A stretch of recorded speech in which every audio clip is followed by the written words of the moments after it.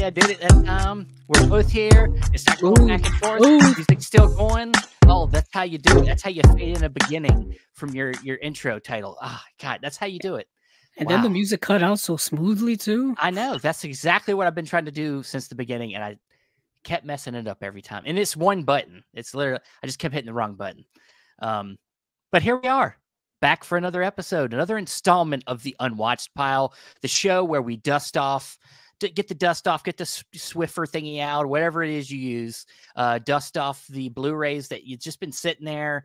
You've been meaning to watch them, but you've been like, maybe have a lot going on at work, so you get home late, or maybe your wife is nagging you all the time. Hey, go take out the garbage. Every time you try to watch, you never have time for it. But finally, you've found a window, and you pick one off the list, and then you're like, I'm watching this. And that's what we do here. We watch one, we talk about it, and then we pair it with something that we've already seen that's in our collections that we're like, this would be a great double feature. When I get back around to this movie to watch it again, I'm going to double feature it with this one.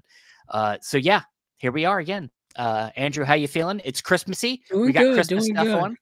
Yeah. Yeah, I got a little festive. I figured, since our last episode was noir themed for Noirvember, I put on a fedora, and I thought at the last possible moment, hey, do I have a Santa Claus-esque hat that I could possibly don? And I did. I also put on some flannel because it's that time of year if you live in the colder area. Trying to get my ensemble on, a la Rock Hudson and All That Heaven Allows. Wore a lot of flannel in there. Mimic the brawny paper towel man. That lumberjacking looking guy. I almost wore some flannel. But I was like, now I'm going to go with the Tommy Wiseau Christmas shirt. Nice. Well played.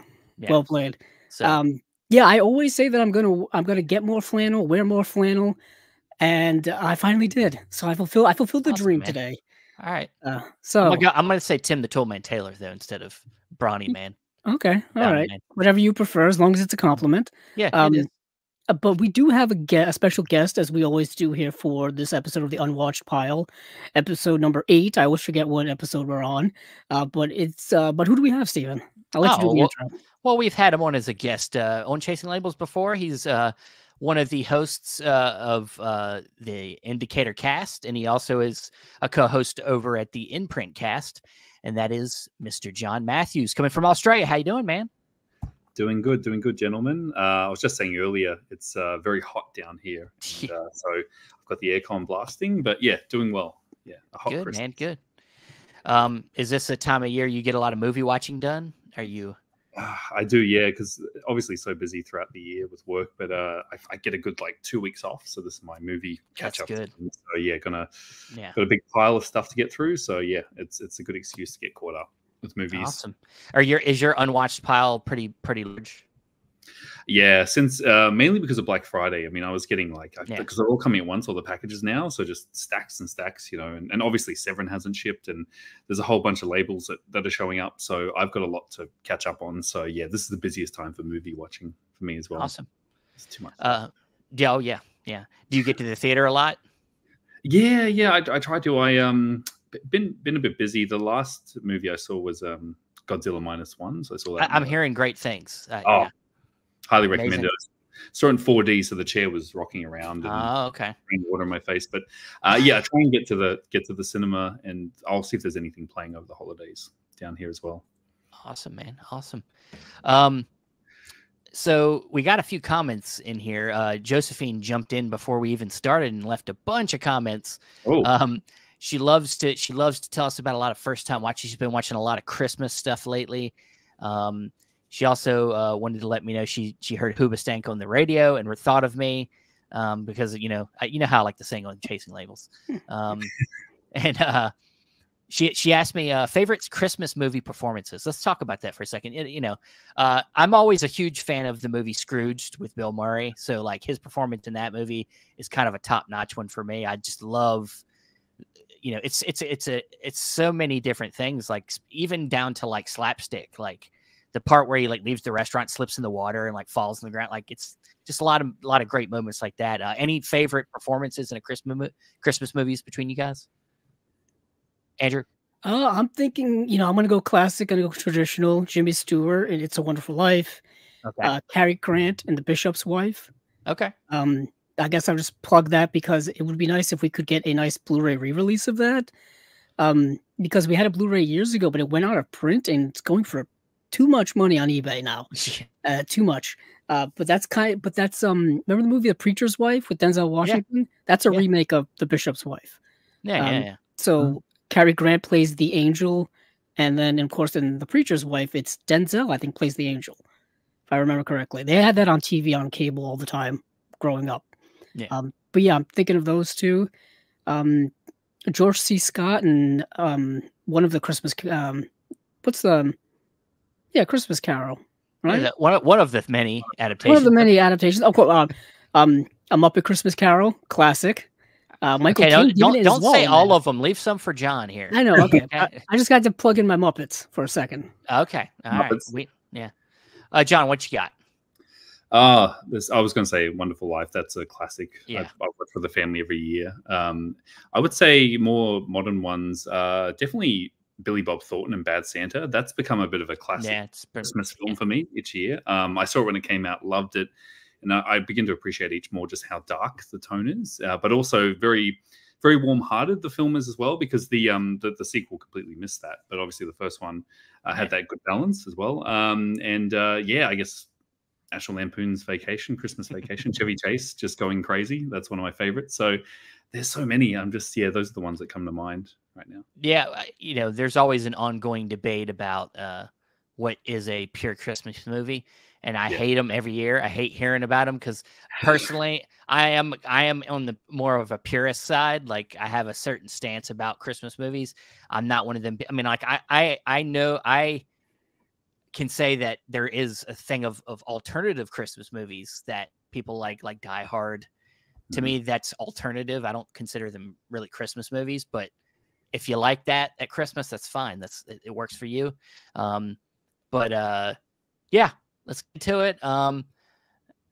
We got some more comments. Film Nuts, he said, "Hi, gents," and then he said, "Do you need the horror Christmas films?" That's Tony Meaches. Oh, is it Tony? Tony, hey. Yeah. He tries to be incognito. Trying to be under the radar. I know what that is.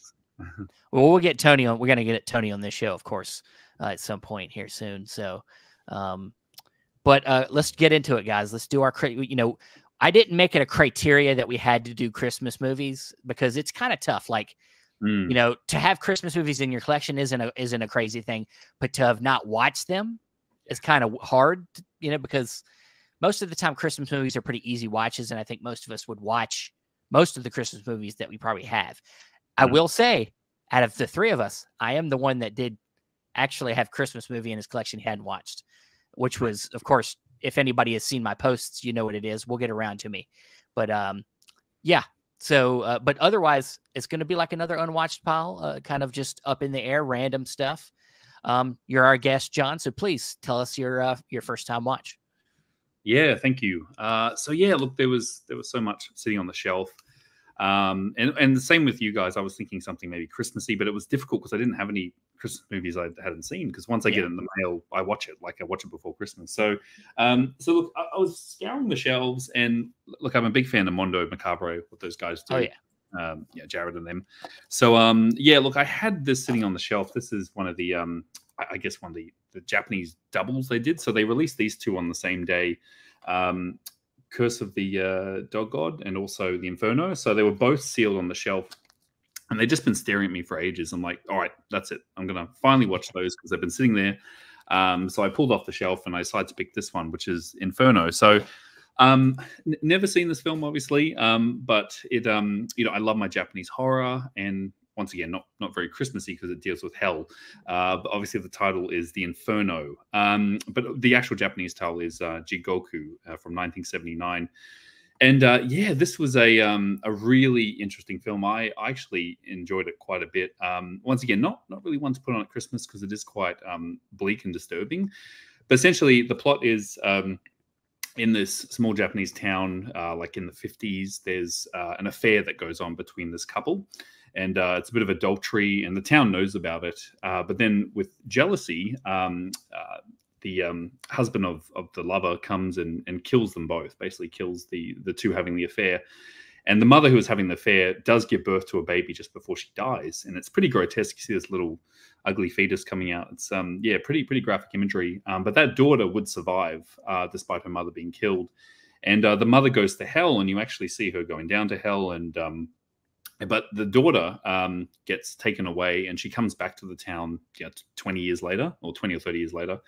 And no one knows that that's her. She was the daughter that survived. And she basically infiltrates this family. And when she comes into this family, weird things start happening, like very supernatural things. I think there's a Japanese legend that if the windmill spins the opposite way, you're going to hell. And basically, bad things start happening to these family members one by one. So it's a bit of a revenge tale. I don't want to give away too much, but let me just say that it's quite disturbing. There is some pretty graphic imagery, and you actually get to see hell. So based on the Buddhist Japanese hell, so you actually see there's an amazing sequence that goes for about 20 minutes in hell.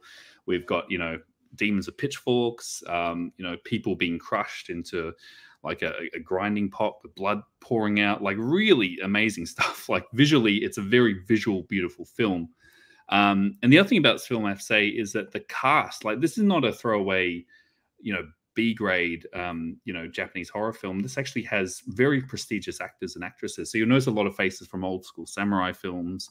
One of the big standouts is Kyoto Kishida. Now, she was in all the new wave Japanese films like Woman in the Dunes, Ozu films, Manji.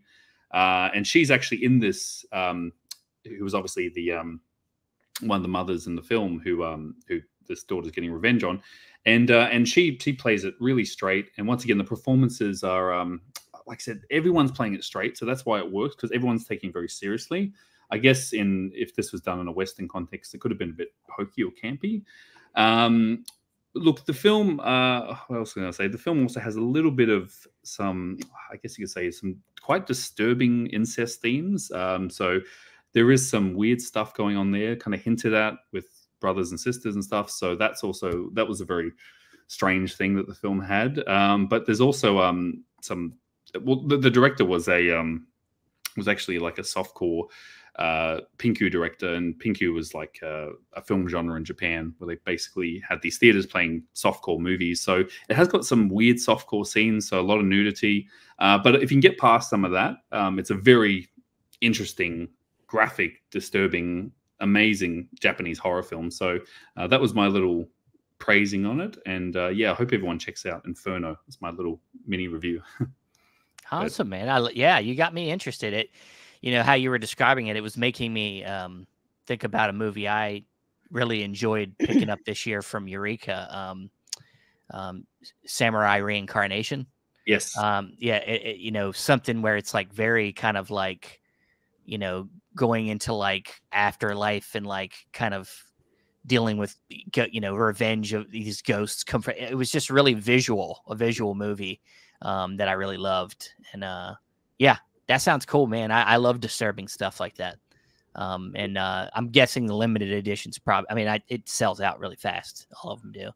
Yeah, I think the red case one's gone. You can get, I think the retail one in the blue case is still available. Yeah. But and there's a really good essay from Jasper Sharp, who does all the Japanese.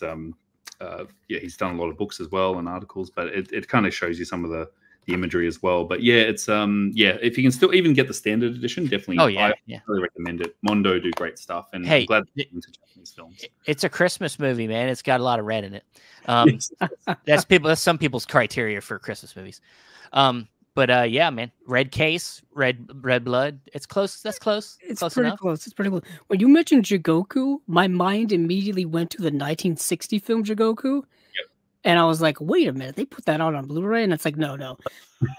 And that movie is similar in the sense that it's known for its graphicness of depiction of hell and depiction of like torture and being in graphic specifically for its time. 1960 is not quite 1979, but still, it's rather graphic. And that movie, I believe, has only been available on DVD from Criterion for a long time. While we're on the topic, I was about to say this is the Criterion DVD only. So this is not my pairing, but it was an honorable mention because it's a semi-remake, this film, but Criterion have done a DVD of it. But yeah, you're right, Andrew. Yeah, that was the immediate one that I was thinking of, and that movie is streaming on the Criterion Channel for anyone interested. That specific one, not the Yep. one that John was talking about, but yeah, it's part of that Japanese New Wave. Yeah, that Yes. of like the 1950s and 1960s. You know, with Kurosawa and Ozu and all of those guys. But yeah, that's where my mind immediately went. But they're both similar films. I Yeah. mean, in terms of pushing the envelope and what you could do in cinema at that time. Yeah, Mondo Macabre always finding some type of hidden Dude, oddball stuff. another one they put out this year that I really liked was The Fear. That Yes. I think it's a Greek film, I believe. Yeah, it was great. I just picked it up on a whim and it blew me away. I thought it was an amazing movie. So yeah, They find them from around the globe, all types of genre films. So yeah, Mondo, keep doing what you're doing. most definitely. All right, Andrew. Oh, it is my turn. It is your turn, Mr. I Tim wasn't the expecting it. Toolman Taylor. Nice. So my pick, obviously, if you saw the promo, if you didn't, was the movie Red Sun. The film directed by Rudolph Tomei, I believe is the pronunciation, perhaps not. This is a film from 1970. It's put out by Radiance Films, as you can see here. And I've gotten so many Radiance releases from this year. I'm not as close to complete as I thought I was. The other day, they posted a release that they had put out like 36 individual releases this calendar year. And I was like, I don't think I have that many. Nor do I think I have room for that many, but I'm slowly but surely getting there. But this was one I picked up several months ago, and I just picked this off the pile and was like, let me give this a watch. So this is a it's a new German film. It's a film that's part of the whole new German like wave of cinema. Every culture seemingly got some type of new wave at some point in time, whether it was France in the 1960s, whether it was the British New Wave in like the 60s and 70s, and whether it was this also in kind of the the 70s and 80s. Really, think of people like Werner Herzog, Wim Wenders, Rainer Werner Fassbender. Those are the type of German filmmakers of that time. This was, of course, there was Germany was split between West and East Germany. I believe this is an East German film, and this is an odd type of, I would say, nihilistic type of film. There's this guy who is this drifter, and he kind of runs into a woman working as a bartender at some bar that he kind of wanders into, and he ends up striking up a relationship with her, and they have a back and forth, and basically he doesn't have any place to stay, so he decides to stay with her, but she has a few roommates, and this woman and her roommates have this kind of odd pact that they have together where they don't like to stay in relationships with men for more than 5 days. They have to get out of the relationship somehow after 5 days. It's a little spoilerific if I tell you how they do it, but it's a bit sinister, I'll say that. And they keep him around for well past that time frame. And it's kind of just him slowly figuring out what's the deal here, what's going on. Why do men keep like coming and going and like disappearing? What is happening here? And the film is told in a very stripped down style. Even the acting seems very matter of fact and nihilistic. Not a lot of emotion happening in this film. And I don't know if that was purposely done or if that was done just because that's the way the actors and actresses played it. So the film isn't like a gripping thriller or suspenseful in any way. Like I said, it's way more nihilistic, stripped down, matter of factly. It's probably not going to be a film for everyone. People may get frustrated with the lack of actually meaningful things happening. So I just have to warn people about that. It was not quite what I was expecting. The film looks way more intriguing here than it actually is. Like there's a woman here with a gun on the front. There's a woman with a gun on the back. And you may think that that would lead to some type of, exciting things happening, but perhaps not. But this is a really good release from Radiance. The movie clocks in only about 87 minutes long. There's 2 special features on here. One is about 21 minutes long, and one is 50 minutes long. So that's a lot. And the 50-minute long film is kind of all about talking about the political context in which the film was made, political context, what was going on in Europe and Germany at that time. Of course, this is right in the middle of the Cold War, so a lot of political things happening with that. And also just talking about the German New Wave and how it kind of played off of the politics of the time. And then there's like a visual essay here talking about, certain visual things in the film. Not a very visually sumptuous film, some beautiful shots, but not very visual film. Like I said, very, very stripped down. But yeah, Radiance, as always, does a rather thick booklet and stuff like that. So that's really cool. Reversible cover art in here as well. But yeah, I really found myself intrigued by the film more than thinking the film was like this type of grand hidden gem. But yet again, I went into it completely blind, not really knowing what it was.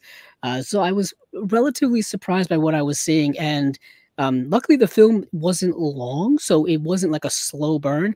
It got to certain points very, very quickly. All right. Cool. Well, that's good, man. Once again, you did try without probably trying. Stay with the red theme. You put red in the title. I did. Yeah, I did. I wasn't planning on that at all. Yeah, that was a good choice. I have a bunch of that Radiant stuff too, and I gotta delve into. I'm just trying not to go straight for Radiance because they're so new. I'm trying to go to my back stuff, my backpack stuff that I've really got dust on it. So, but I am going to get to a Radiance eventually. But yeah, I've got that release, Andrew. It's sitting on the shelf sealed. I still haven't watched it, so I'm going to crack it open now and give it a watch. So yeah, like you said, Tony, I'm very Tony's intrigued. You got him. You sold Tony. So yeah, and Radiance, nice. they're pumping out so much as well, like so much. And friends just they had a very, very impressive first year. Loads of consistency and like tons of hidden gems and great releases, and I was pleasantly surprised. And they've already gotten a quarter into the next year in terms of releases as well. So it's like a nonstop train right now. Yeah, it's one of them things. Is like I can't see myself up front paying for a subscription. But the thing is if I could, I would, because I mean, it's just I end up wanting to buy all of them. So I feel you.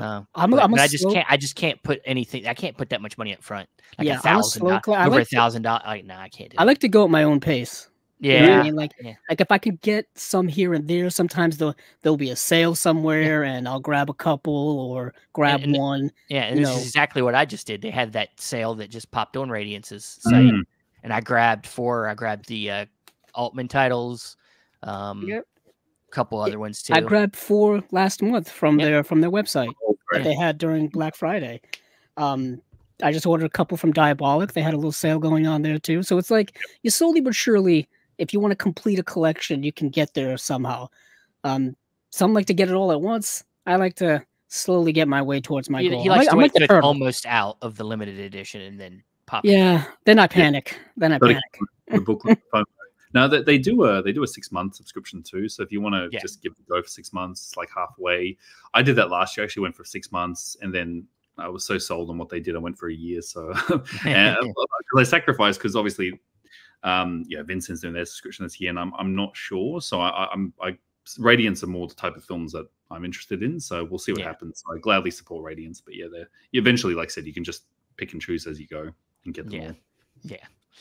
But speaking of limited editions, Stephen, I know you've got one here. Of course I do. Yeah, is out of print, and then I really want to get my hands on somehow. Oh, is it out of print? That sucks. Well, hopefully somebody else puts this out at a premium. You can find this movie somewhere. You gotta, Andrew, go scrap the end. You'll find this. Oh, you can find it.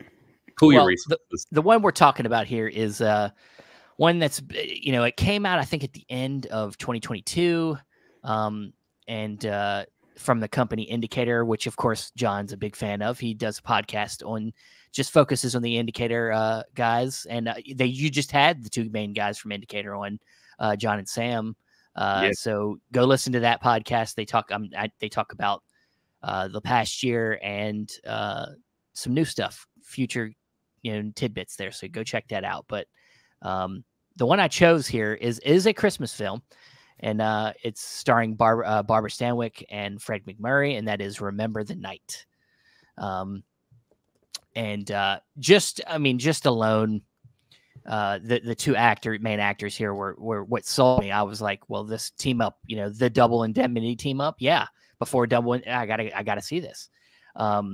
And of course, it's written by Preston Sturges, who's of course, very prolific writer director of the time. A lot of great stuff, a lot of great comedies, whether it's Sullivan Travels or, I knew going into this was highly kind of rated and that I should enjoy it, and I did. I enjoyed this a lot. The setup here is that you have. It just goes right into the events of Barbara Stanwyck, who's decides to do a theft. She steals a bracelet. She gets caught, and then it's right around Christmas time, so right before Christmas, and so Fred McMurray plays a lawyer who is there to put her in jail, but he decides that it's Christmas, and he decides to kind of stall the proceedings till after the holidays. And as he's leaving, basically he sees that Barbara Stanwyck's character is going to be spending basically Christmas in jail. So he decides to get her bailed out and let her go have Christmas with her family until after the holidays. But what ends up happening is that the bail bondsman thinks that he's trying to, get with the girl, So he brings her to his place, and then from there, that's when everything starts. He gives her a way out, but then she's like, I'll just stay with you, and then from there,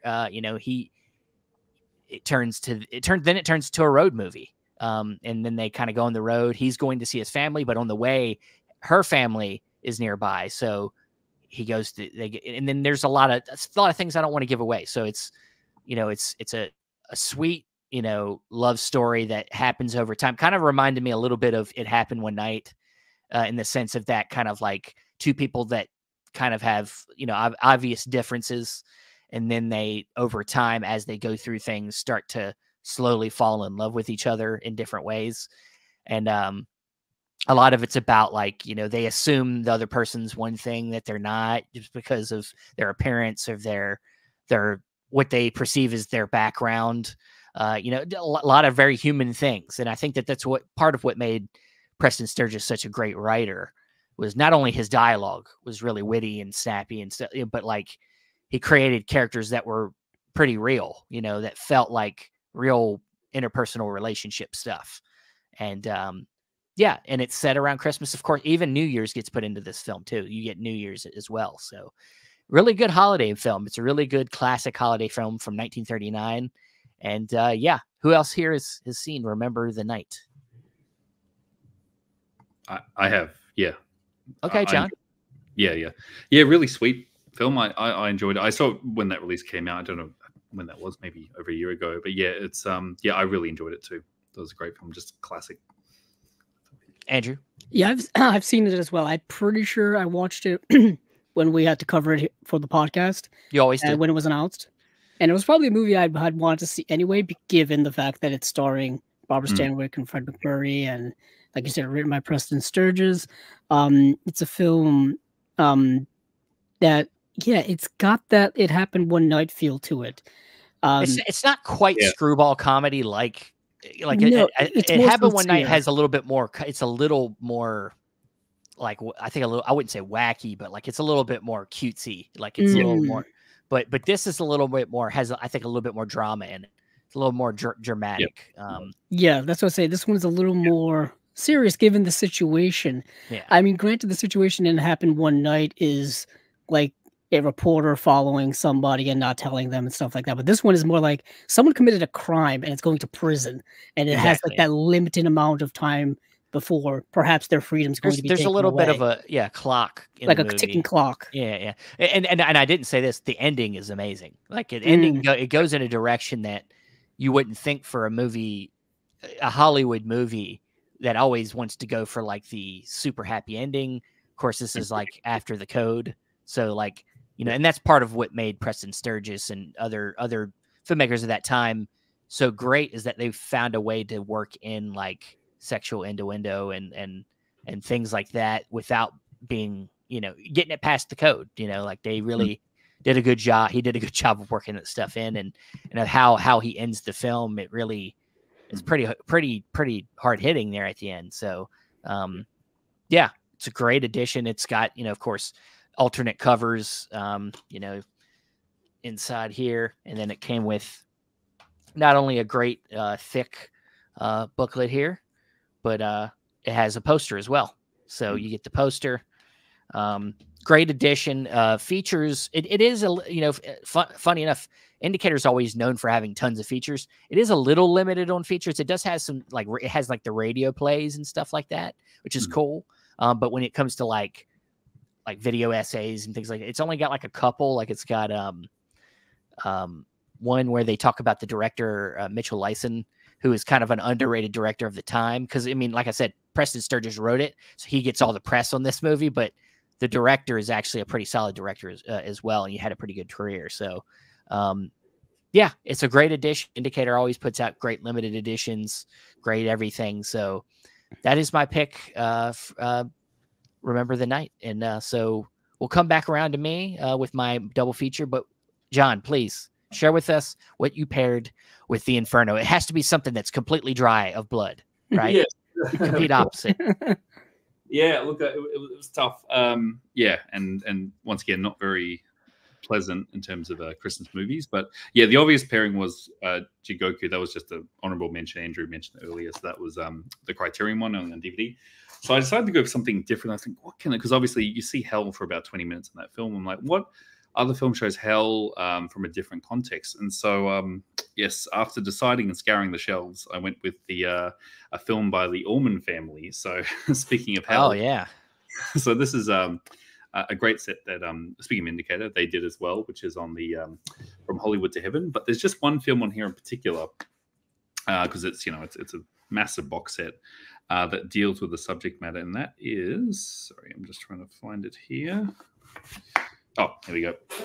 And this is the film from 1974 called The Burning Hell. And okay, was right there, yeah.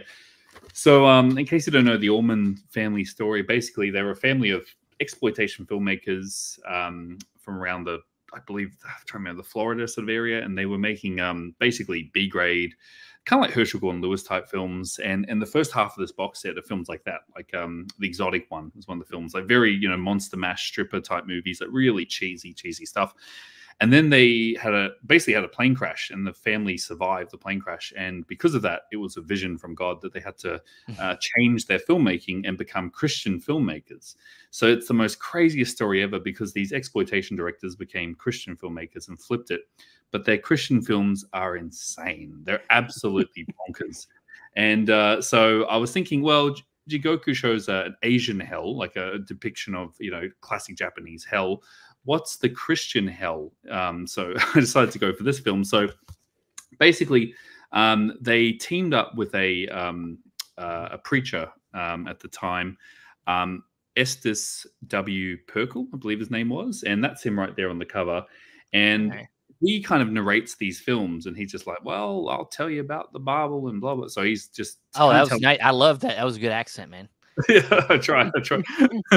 I tried.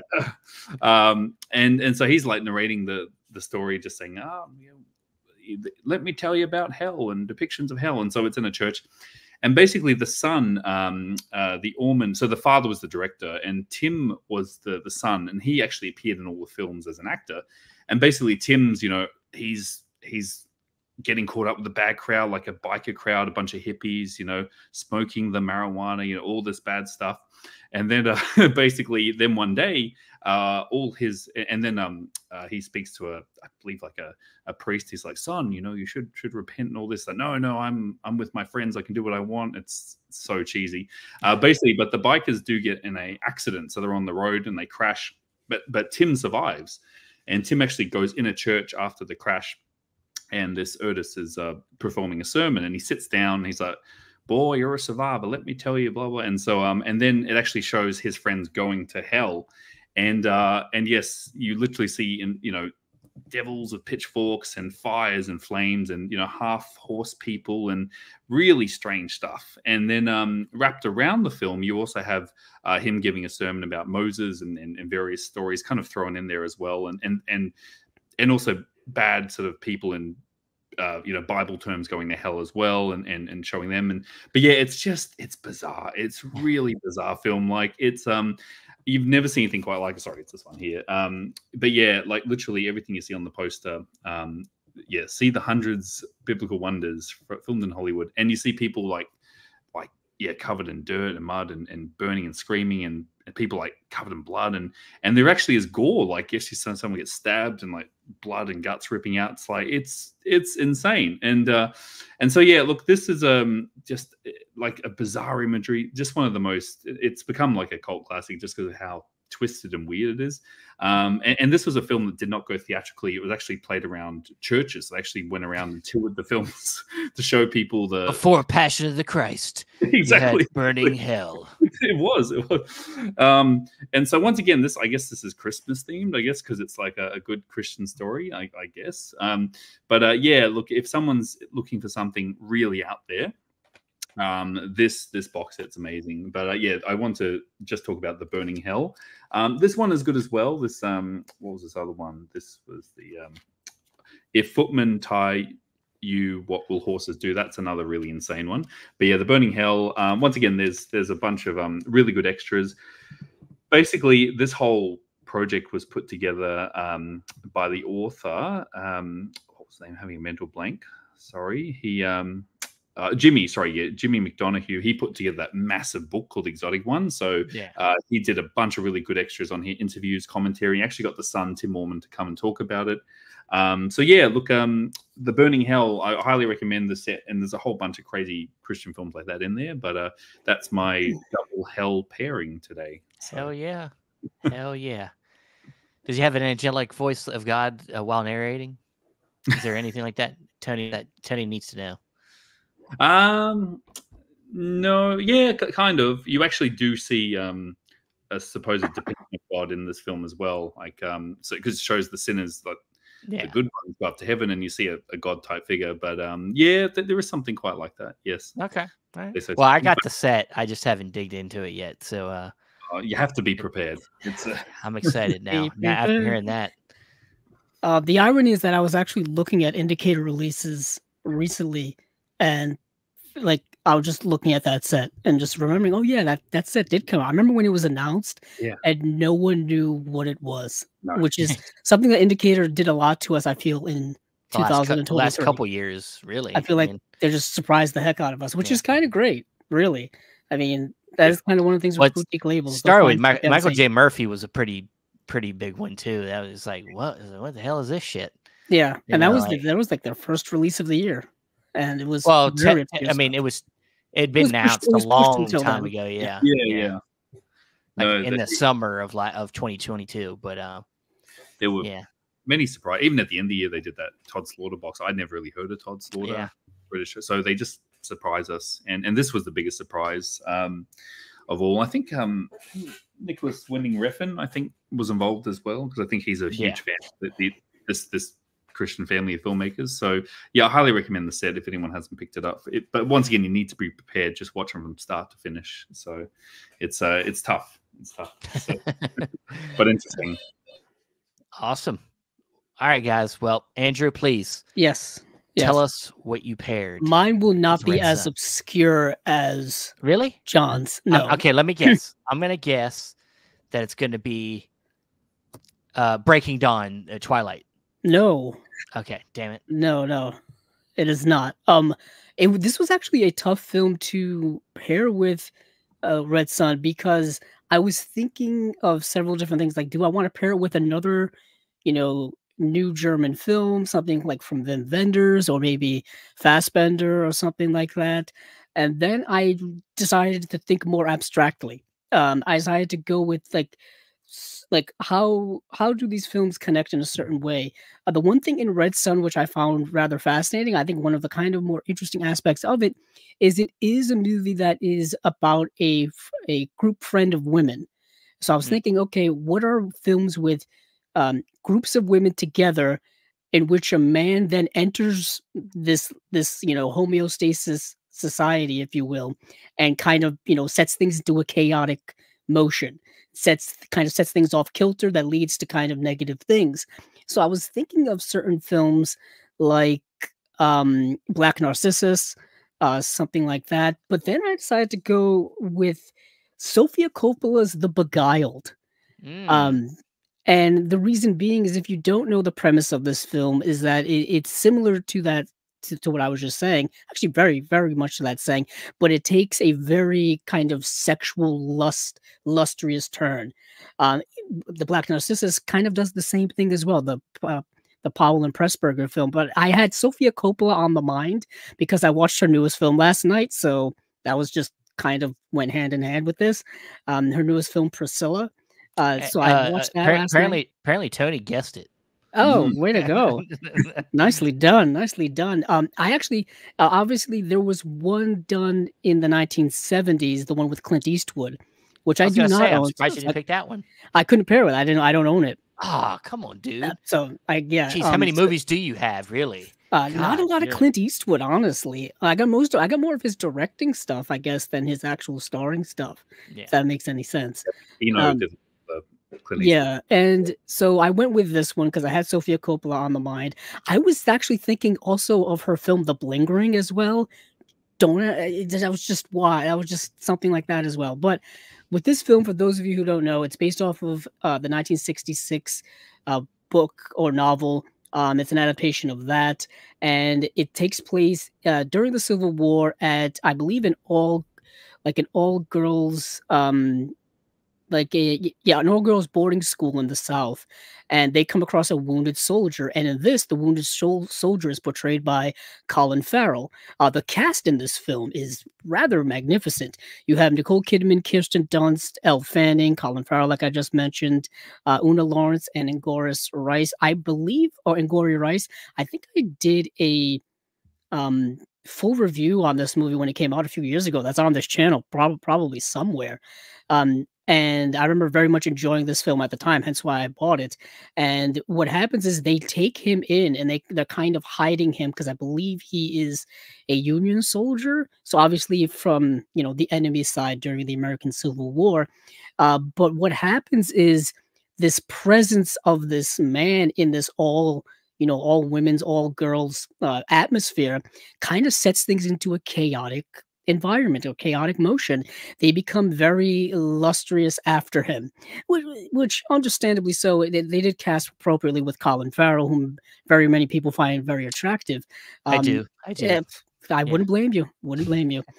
So this whole world of theirs is just set asunder by him, and then things take a more, get deeply more psychotic, more obsessive, and get darker and darker until things kind of blow up in negative ways, and in which way that kind of connects with Red Sun, because that happens a bit as well. So that's why I connected it. I've always been a fan of Sofia Coppola's work. I've gotten most of her films. The only films I'm missing from her in my collection are Marie Antoinette and The Bling Ring. That's the only two films from her I'm missing. Not because I don't like them, just because I haven't gotten them yet. Yeah. I'm kind of hoping for maybe a re-release of Marie Antoinette, because the current release I think is only from like a Sony Choice Blu-ray, and those Sony Choice Blu-rays aren't like aren't the best quality, and they're kind of expensive for no real reason other than having the name Sony Choice on them. But and then Bling Ring I just haven't gotten. But with her new film coming out, I thought it would be a appropriate time to kind of plug more Sofia Coppola. I brought up The Virgin Suicides so many times on the podcast, just because I think it's an extraordinary film. And of course, she's known for her second film, Lost in Translation, which I believe is getting a 4K UHD release, right, Stephen? Yeah. So that's going to get a nice upgrade. Yeah. So, but back to here, similar themes in here that are also similar themes in Red Sun. So that's the main connection I have with these two films. Awesome. Who's your? I mean, other than Francis Ford Coppola himself, who's the second best Coppola? Is it Sofia? I mean, don't. Yeah. I'm. This is not a trick question. It's Nicolas Cage, damn it. Yeah. So it was a trick question. Yeah, it was a trick question. I was going to say Roman Coppola, who does write some pretty good No, screenplays with Wes Anderson. If I had to, I mean, like, I love Nicolas Cage. Sofia Coppola, if you're talking directors, obviously. Yeah. Oh, Jason Schwartzman, I believe, is also a Coppola. Well, but he's like after the fact. He's not like a straight up he had to marry into it or something, right? So he's a nephew. He's a nephew or something. I believe he's a nephew. Yeah. He's a little further away. As Nick Cage is as well. Yeah, true. So Sophia is the second best Coppola. But we're doing this Game of Thrones style. It's from children to the nephew. It's like it's a dynasty. It's you gotta go royalty. Yeah. But yeah, cool. I like that movie. I like both versions of that movie. Clint Eastwood's sweaty and they're both sweaty. Sweaty South, lusty movies. I really like the Coppola one as well.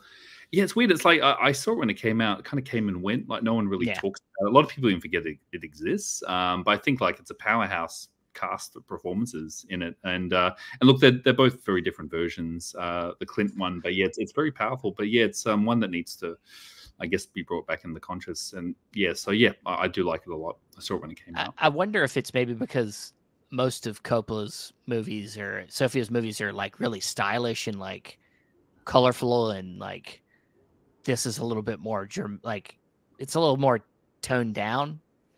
Yeah, maybe than some of our other films. Maybe I don't know. Not as look, it is a mainstream, but it's not as mainstream. I wouldn't say mainstream, but more inviting than some of her other films. It's a lot darker than her other films she's done. So yeah, maybe a bit off-putting for some.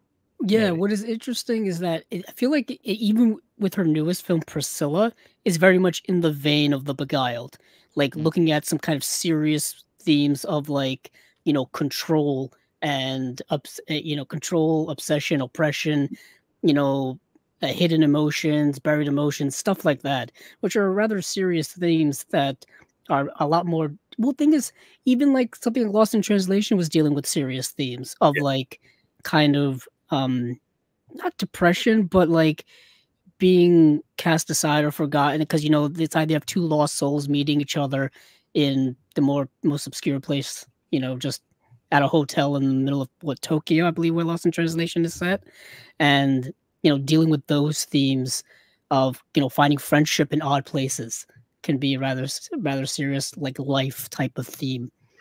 Yeah, but I'm curious what Steven's going to pair his with. We got some classic film stuff going on there, so what are we going to get? Well, before we do that, Josephine wants to say goodnight, guys, going to bed. Josephine, before you go to bed, I do want to say, you asked one question about whether I read have I read Christmas books to my child yet. Not really. I mean, like, I don't think I have. Not like a straight up Christmas story. I'll show you something I did read to her today.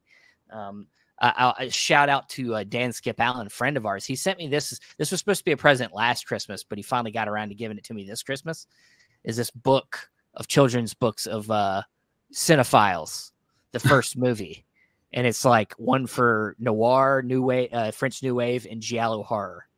So I read her the film noir one, and it's pretty hilarious. It's a cardboard back. And it's got like stuff about film noir, femme fatales, it's pretty awesome. So double crosses, and it's got imagery of famous film noir films. So Private Eyes. That's very cool. I didn't even know that. I love it. A book existed. That's amazing. You should see the giallo horror one. It's pretty graphic for a children's book. I'm like, it's got like knives with blood on it, and I'm like, okay. All right. But and also just Merry Christmas, Happy New Year. Thank you, Josephine. Thank you for joining us. Tony said that was beautiful. Very of course it is. All right, so when it came to choosing what I wanted to pair here, I first thing is I did want to keep it Christmas. I wanted to make sure I found another Christmas movie, and I started thinking about like, I like to pair thematically. I do like to pair thematically, but it's tough because Christmas movies, it doesn't go too crazy deep. Like there are not too many like really deep Christmas movies. They're usually like, love stories or they're family films. So I wanted to pick something with a love story in it, and one that came out just a year later in 1940 from another filmmaker who is kind of considered one of the best of that time, Ernest Lubitsch, and that is Shop Around the Corner. Yeah, Andrew's like, I knew it was coming. As soon as he said 1940, I'm like, wait a minute, that sounds about right. It sounds about like a shop around the corner. 1940, yeah. So Shop Around the Corner, 1940. Ernest Lubitsch wrote and directed this, starring Jimmy Stewart and Margaret Sullivan. And it's about this little shop. Every time I say little shop, it makes me want to say Wayne's World. Little sweet shop on the edge of town. So it's this little it's this shop, and Jimmy Stewart plays like kind of one of the head clerks. He does really well. And this girl comes in, played by Margaret Sullivan, who wants a job. She kind of talks her way into it, gets her way in there, and starts working there. And these guys work together for a while, for like 6 months, and they kind of back and forth at each other's throats all the time. So they seem on the surface not to like each other, but Jimmy Stewart's been kind of having a pen pal with somebody that he's kind of like falling in love with through these written letters. And this isn't a spoiler. This is like the main part of the story. Should I say it? Is that spoiling the movie? I would say don't say it, but let's just say there's a connection between the two that they did not expect. Yeah, there's a connection between these two, and it starts to shape the movie. I don't know. It's hard to say. You're telling me I can't say anymore, basically. I'm handcuffed here, but it's a really really well written love story. One of the things that I really dug about, I think that I found a connection between the two main love interests, and in Remember the Night, is like I said earlier, like there's a lot of assuming, like people judge people and they assume that they're not into something, or they're not smart, or they're not this, or they're not that. And that happens a lot in this movie, that these two people really don't know each other, even though they work next to each other all the time. And they really are themselves through these letters. And yeah, it's a really wonderful movie. Really great ending as well. It honestly, obviously I'd already seen the film. It is one of my favorite. I think this is a better movie than Remember the Night. Personally, I would probably put Remember the Night as the first feature, and then this would be the second feature. Because it's just so great. Jimmy Stewart, he's really young in this film. He looks young and thin, and just and it's excuse me, it's just a sweet film. Anybody else on Shop Around the Corner? John? Yeah, it's one I haven't seen. It's been on my list. Seen it. Okay. Yeah, sorry, because I know of it, and it pops up on Warner Archive sales. It comes up every now and then. It's one I've just never had a chance to pick up. But after that glowing review, I'll be getting it next Warner sale. I see it. Yeah, it's definitely worth it. And the Warner Archive releases over the last several years, I think I've said it many times, they look stunning. Whatever work they've been doing over there in terms of restoration, in terms of picture quality on the releases, are fantastic. I mean, the one thing with the Warner Archive release, I think we've mentioned many times, Stephen, is there's not a lot when it comes to special features. Essentially, if they were released on DVD, those are the features you're going to get. They're just ported right over. But the picture quality, I think, makes up for it, because some of the films are from 1940, and they look absolutely stunning, especially that black and white richness and high definition. This film is probably even also known for being the film that You've Got Mail was a remake of. Well, Tony just brought that up a second ago. He's like, "Have you seen the remake You've Got Mail?" Of course, yeah, of course. Tom Hanks, Meg Ryan. Yeah. Who didn't see that growing up? That's a movie that I perennially see people rewatch constantly. They post it on social media and stuff like that. That was a big movie when it came out. Yeah. Not big, it was like in the public consciousness because, at the time, the term "you've got mail" was all over the pop culture world because of AOL, and email was kind of a new thing. And every time you logged into your AOL account, you get the audio. You've got mail. You know what I mean? It's kind of ancient now, and I'm pretty sure it's a real time. I have no idea what we're talking about. None at all. Nothing. But it was revolutionary in the 90s, telling me. Like, this was when the internet first hit, and you got that dial-up sound. It was riveting. Just absolutely riveting. You couldn't make phone calls for all the time, and if your phone rang, you got knocked off of the internet. It was amazing. Yeah. But opening, I was so much more patient then. I think we all were. Yeah. Captivated by what was happening. You could watch, movie trailers on the internet was huge.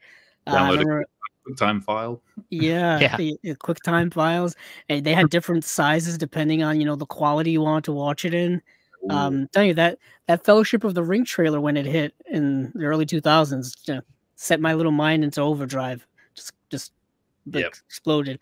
But yeah, the concept of "you've got mail" just fascinating. How that's where we started with all of this, and now here we are, video chatting with someone halfway across the world. It's just it's amazing. The cable guy was right. Jim Carrey. But yeah, A Shop Around the Corner is, I think, just a beautiful classic of a film. Heaping with that old, romance that still, I think, captures our hearts today. You know what I mean? Because it is very relevant in terms of finding love in unexpected places, which happens all the time. Most definitely.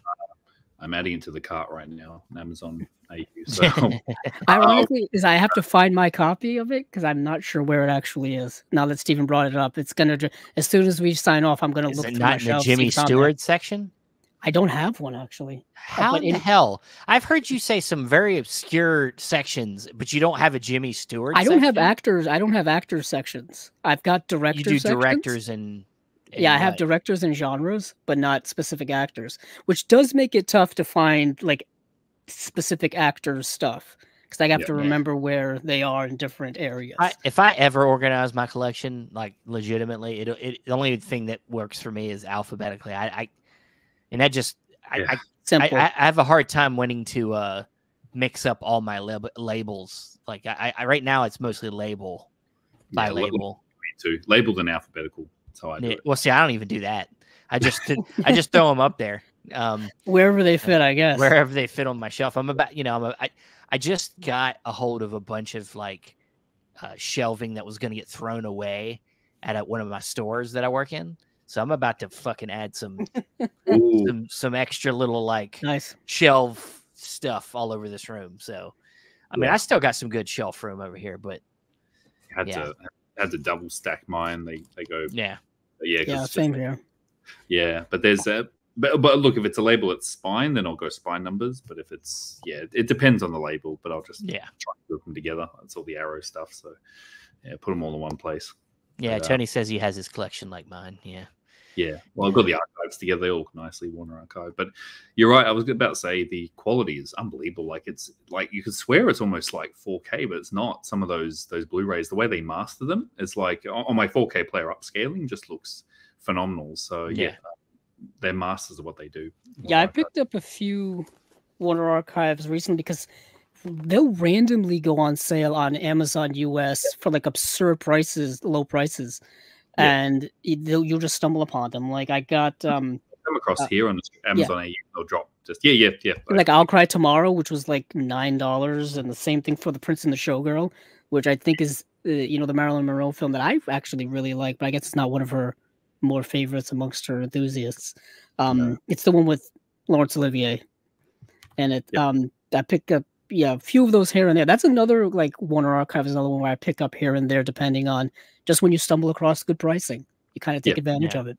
That's what I do. Yeah, I'll add them to the watch list, but I know they will eventually drop. If it's a title I really want, I'll get on the day. But with Archive, yeah, they will eventually drop randomly. So, and I picked up those ones as well, and a bunch of others. I think recently Little Women, Troy, and a bunch of them just arrived the other day. But they were absurdly cheap. It was very unusual. Very strange. Yeah. All right. Well, that's we've done it, guys. We've done it again. We all watched a new movie. That's what we're all about here. John, we appreciate you joining us. We hope it didn't inconvenience your day. I know it's like the morning or middle of the day for you, I think. It's fine. Yeah, afternoon. It's all good. Okay. Yeah. The shops are open late, so I'll be doing some last-minute Christmas shopping tonight. Ah, yes. Jingle all the way. That's going to be me. That's gonna. It's turbo time. I just actually watched that the other day. I was like, man, I love this movie. So good, so good. That's going to be me. He got two. Yeah. That's good. Put the cookie down. Yeah, I mean, cookie. He's putting my star on the tree in my house with my wife. Yeah, I love that movie. Classic. It's one that, once again, it was at the time, critics hated it, but it's become a classic. It's Jake Lloyd's best performance. Yes, absolutely. It's the only one we want to talk about. It's unfortunate.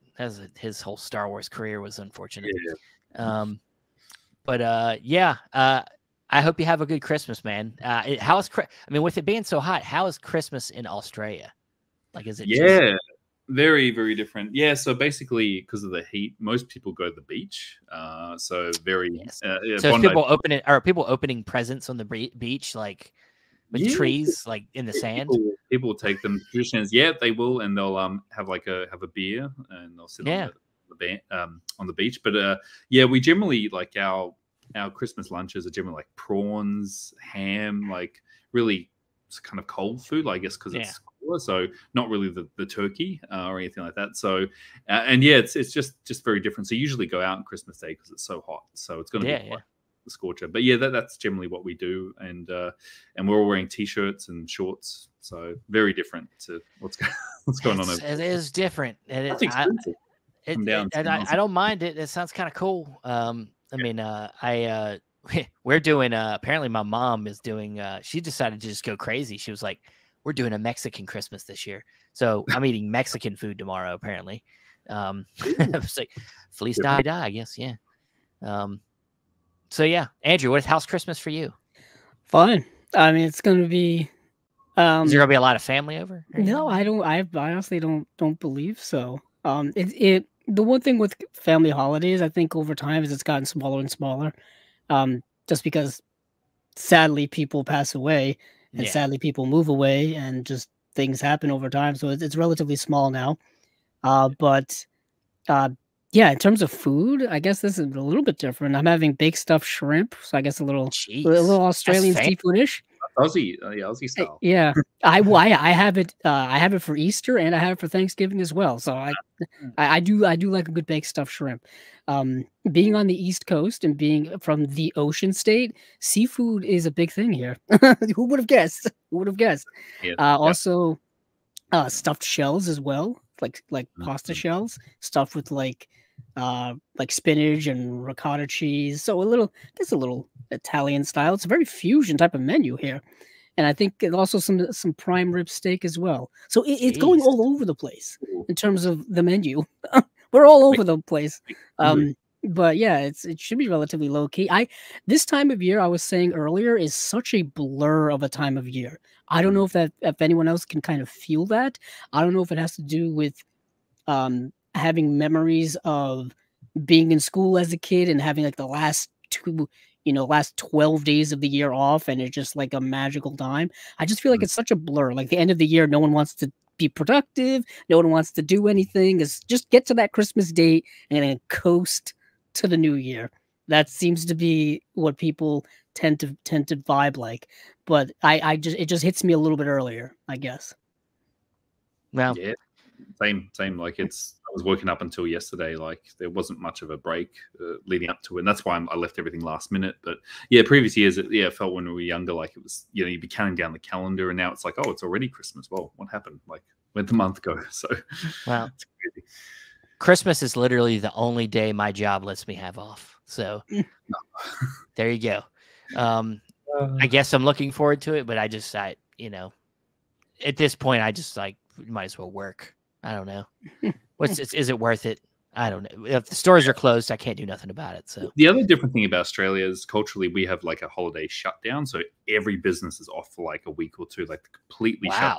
Yeah, like most. I mean, obviously retailers and stuff are open, but in terms of like most offices, like they're closed, which is quite a shock because I worked in the US for a bit, and it was just there's no such thing. It's like when I went. No, we don't stop. Like, I was telling my US colleagues like, what? No. It's like, so here it's like, mate, just go to the beach, have a beer, sit back. It's very different. Yeah, I know what other countries. A lot of other countries, man, they understand. They're like, you need to have vacations so you don't, decide to off yourself because you hate your job so much. So yeah, we need to take some of that lesson, but we won't. Get a transfer down here. Bring your family. Dude, I wish I could, man. Sometimes I wish. But guys, I want to tell everybody here and everybody listening or going to listen in the future, have a Merry Christmas.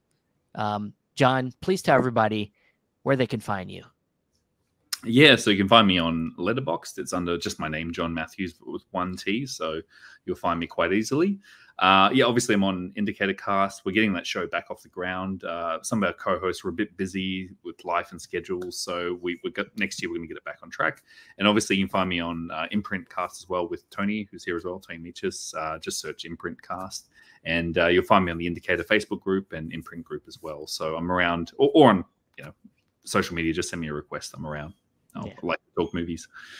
Awesome. Thank you, Dan.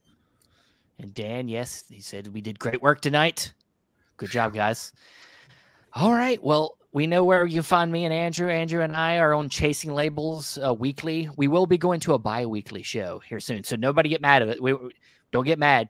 We're going to change the format up a little bit on Chasing Labels. If you want to get mad at anybody, get mad at Steven. He'll take all your complaints. Anytime that something changes, it's because of me. But we will be back for Chasing Labels. I believe it'll be January 8th or 9th. You'll see the first episode. And that's going to be our favorites of 2023 episode. And we're going to do it Shelf Shock Rewind style. I don't know if I told you that, Andrew. Oh, yeah, I did told you that. I told you that last night. Yeah. We're going to do it Shelf Shock Rewind style. Of course, Shelf Shock Rewind Awards, the show that me and Ryan Verrill from Disconnected started last year. It's coming back, of course, this year, February 18th. And we're going to do our favorites of the year with the categories that are at Shelf Shock. So we're going to run down, probably not go super in depth, but we're going to run down all the categories, kind of say what we would, me and Andrew are part of the CSC that helped come up with the nominees. So we will kind of give you a little bit of a sneak peek of where our minds were when we put in our nominee votes. So that'll be on that. And then after that, I think we're going to do every other week with Chasing Labels. So, but of course, Unwatched Pile will be back again next month with another guest. And all right, well, that's it. Thanks everybody for joining us. And what are you doing here? Go get your movies. Get out of here. See you guys.